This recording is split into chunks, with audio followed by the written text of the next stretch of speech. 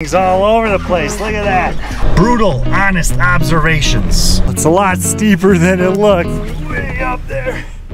Today's the first full day with the Tacoma and we already got work to do. We're gonna put this little 6-foot 1-inch bed to the test. Load it up with an ATV. See how it fits, strap it down and head out on the road. This is my first time here popping the hood. Looks like we got a latch here. No shock assist and the hood's pretty heavy. Put the hood up right here. My 16-year-old Tundra had gas shocks to lift up the hood. The engine was purring pretty nicely. We got some kind of flimsy plastic cover over the engine here, but so long we're getting that Toyota reliability and off-road capability, I don't care. Upon closer inspection, everything's clean and nice. However, there's a lot of thin metal and plastic on this here truck. All these shrouds are pretty flimsy plastic. That mount right there is plastic. This is plastic. This metal's pretty thin. I think a simple fender bender can cause quite a bit of damage. I sure do love how the truck looks though. These are all my initial impressions. I'm not an automotive expert. What I do is mine for gold, look for gold, live in the woods. Spend half of my time driving on dirt roads way back in the backcountry. And this here looks to be the best truck for that. Its narrow width and shorter wheelbase makes it perfectly suited for those applications. Tacoma badge, might do a plasti dip on that. But I'm really surprised how flimsy all this stuff is. Look at this. I mean, that's just a trim piece, but that's flimsy. Shoot, this bumper. I mean, first time I hit some rocks or some trees, this thing's coming off. Same with the grill here, but look at that. It's just moving by touching it. I guess it'll absorb some impact. The kind of reliability I require out of my trucks and the kind of abuse I put them through, it's got me a little bit concerned. So the tailgate's not power. We got to use a key to open that. Okay, I got tailgate unlocked. This handle's fairly flimsy plastic also. Hopefully this truck can survive. Soft drop tailgate. Now that is nice. Now the inside, this is a bit more sturdy. Now I know this is a composite bed. Hopefully it'll hold up to the vigors of my abuse. You can see I already got a shovel back here. Brand new truck, but this is how I use it. Big old pry bar. That's a little scary. Wonder if this will crack. Gas can picks. We're gonna load the ATV back here.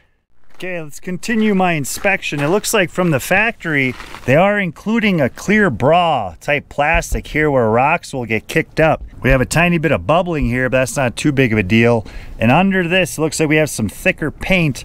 It's like an orange peel type texture to bounce rocks off.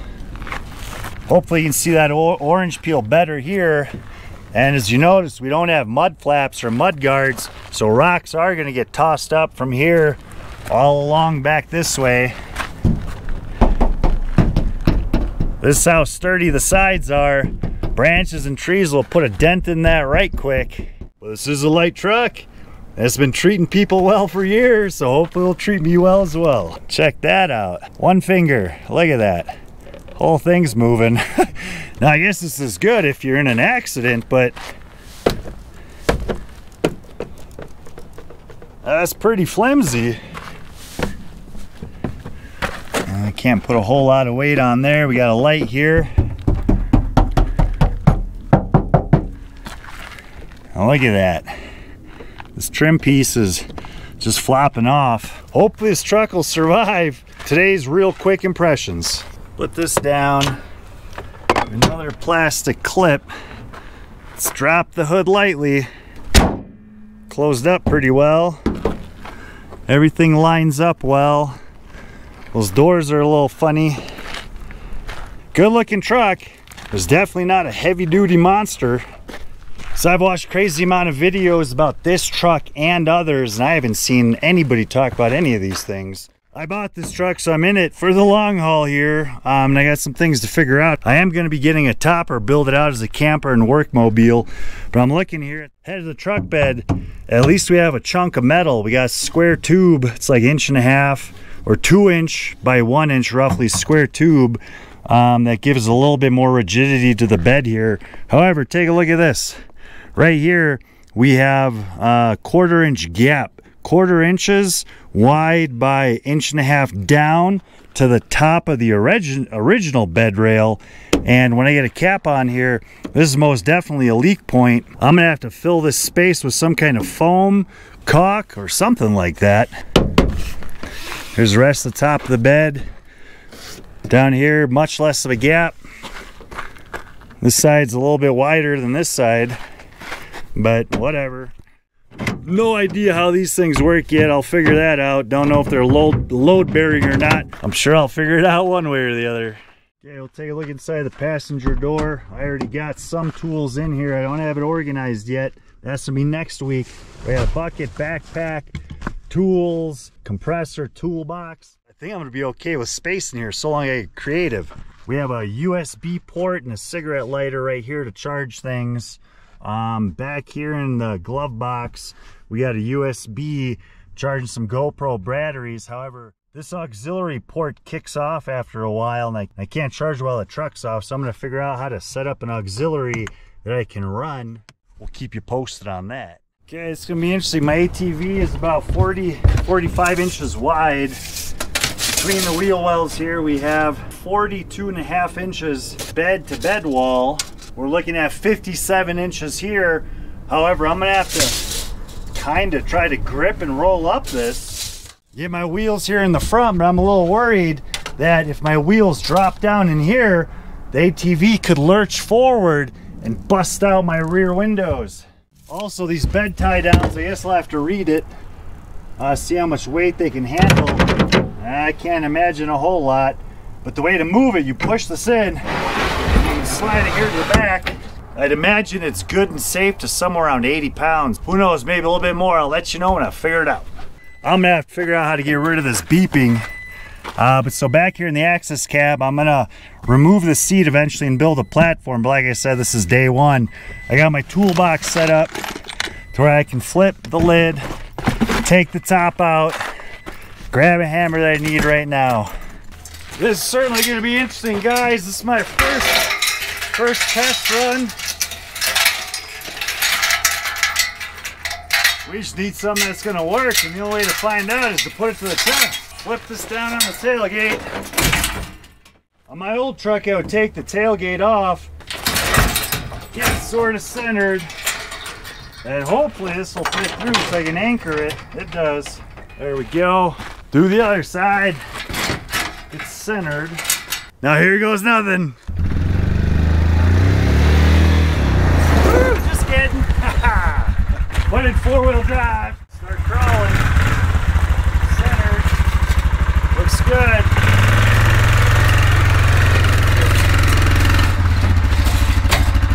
Okay, we're in the truck bed.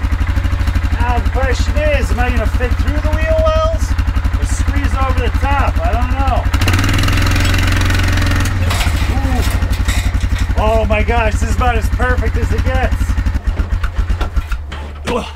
Okay guys, this is phenomenal. I couldn't have asked for a better situation. I have wheel spacers on these wheels, off-roader for my prospecting, and it looks like the wheels just barely fit through the wheel well. I'm sure they're pushing it a little bit here, but I didn't have to go over the top. We're almost in on the tailgate. I'm gonna do whatever I need to do to figure out how to load this so I can close the back of the tailgate here. But I'm lucky, I'm just right in there. Drive into the front and make sure we don't bust out the rear window. It almost fits all the way in. With a little bit of tweaking, I'm gonna be able to close the tailgate. Get these loaded up. These fit between the wheels. See how far it goes in. And that clears, that's fantastic. So once we figure out how to block up the front of the ATV, we'll be able to close the tailgate.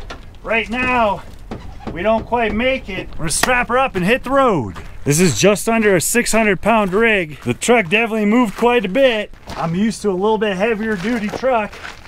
Get up here, hop on this thing. Whole truck's shaking pretty violently. Look at that. I'm really gonna need, that thing's bouncing all over the place. Oh man, this thing's all over the place. Look at that. No doubt about it, I'm gonna need an add a leaf or a heavy leaf pack. Wrapped up. One nice thing about these movable slider rail things is I can use this to hold on to my tail end of strap. Shouldn't be going anywhere. Nothing's moving except for the truck. Tiny hill climb test. Wheel drive.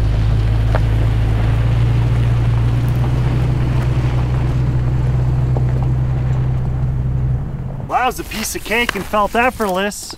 Let's take a closer look at the sag. I want to see what the leaf springs back here are doing. Right here, the leaf springs are bent the opposite direction. We're gonna need a much beefier leaf pack back here. Brand new. This is day one of owning the vehicle. Look at that. Super. I mean, this is ridiculously thin plastic. What is this crap? It's not even, doesn't look like it's screwed in up there.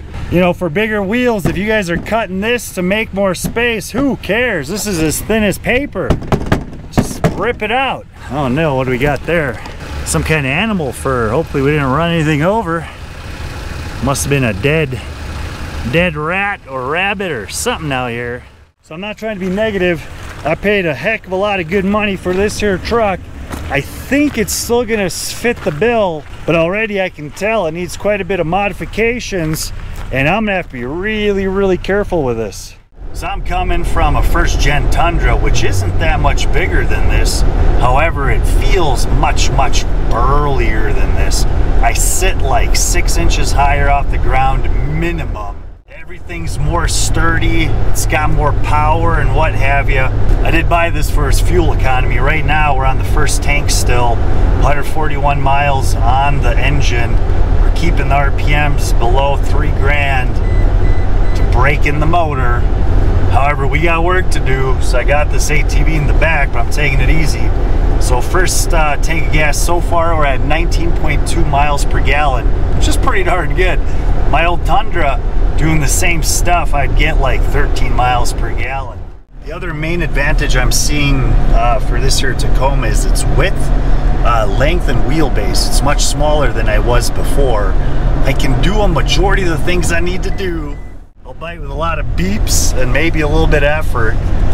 I can't believe how maxed out those rear leaf springs are with the 600-pound, with half of the payload capacity at the back. That's, to me, that's unacceptable.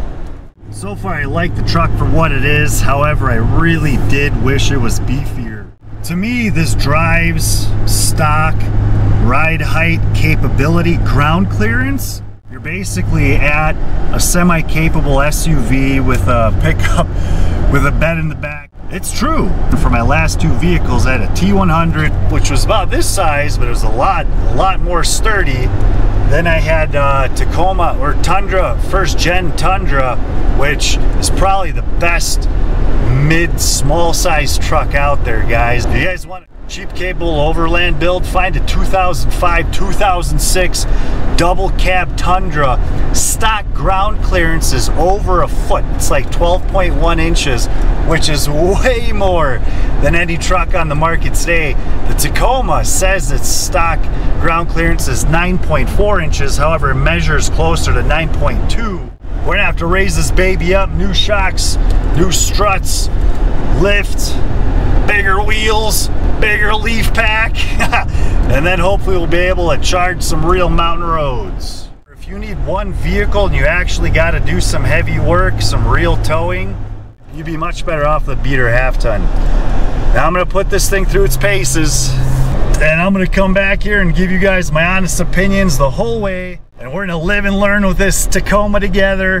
Who knows, in a couple days, couple weeks, I may fall in love with this vehicle. But right now, these are my brutal, honest observations. The truck is sitting about 1 3/4 inches from hitting the bump stops. Let's unload this thing and watch the truck get unsprung.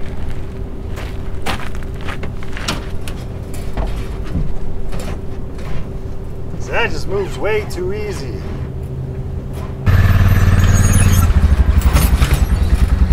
Take it slow. We're gonna unload it lightly.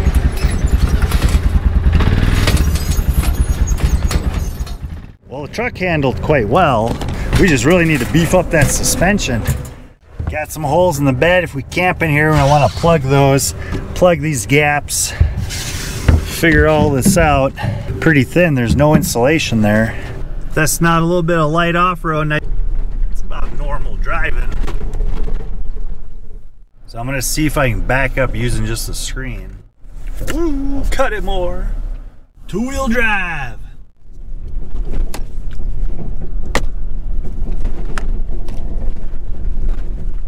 Oh, I keep noticing stuff. Okay, watch this.